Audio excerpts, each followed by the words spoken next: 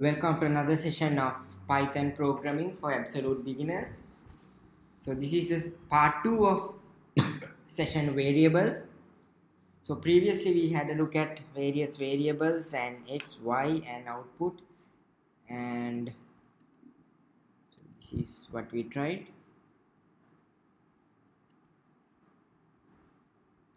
And in this session we will try strings. So for example, if we type name equals, so let's type Facebook, shift enter. So if you put name, now we can see Facebook is there. So if we try to have concatenation,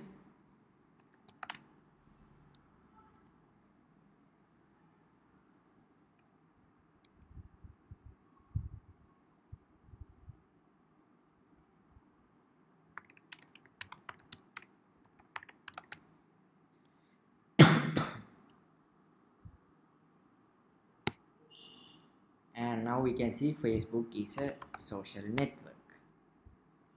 So now you can see this is about strings, and let's try to retrieve the first character. So you know these arrays are starting from 0, so the first index is 0, second index is 1, 0, 1, 2, 3, 4, 5, it goes on like that. So in our example Facebook, 0th index is F, first index is A, second index is C, so it goes on like that. So let's try to print the first index, 0th index, which should be F, right? First index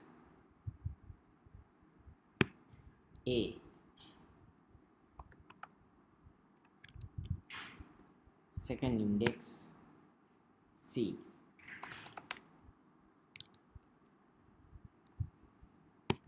So it goes on like that. So if we have -1,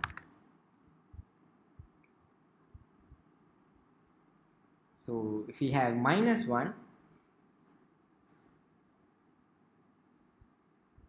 it starts from the other side. For example, if we have name equals,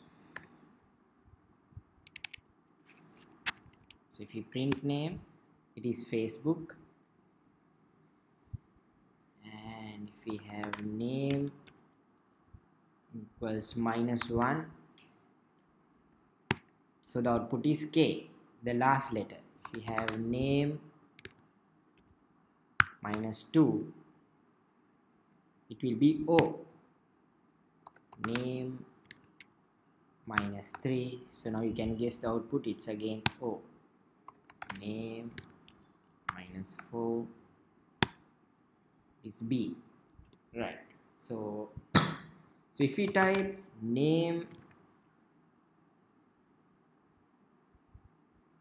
1, you will get A, the second index. 0th index is F, first index is A. So if we type name